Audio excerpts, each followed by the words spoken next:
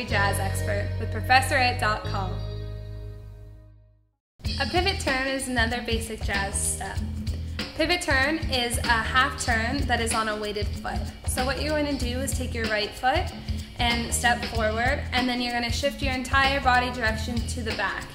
And then from there, your right foot is free, so you're going to step forward again, and right now you're facing the back, and then you're going to shift so your whole weight is faced forward.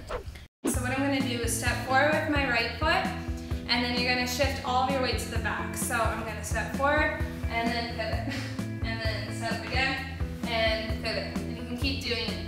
On the left foot, I'm going to step forward and go to your right shoulder. So whichever foot you're stepping on, go to the opposite shoulder.